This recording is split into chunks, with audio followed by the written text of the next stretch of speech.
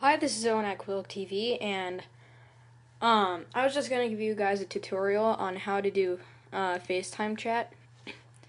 First, you go to the Apple start page and you type in FaceTime. Uh, Oops, messed up. And then you click on the site that says FaceTime for Mac. You just scroll down, and then there will be a little button here that says download the beta. I already have. This is what the app will look like.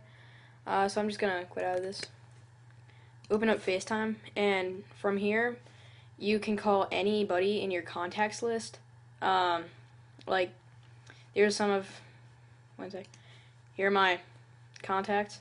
I can call anybody from here, and as long as you have Wi-Fi, you can do anything. So that's it for FaceTime. So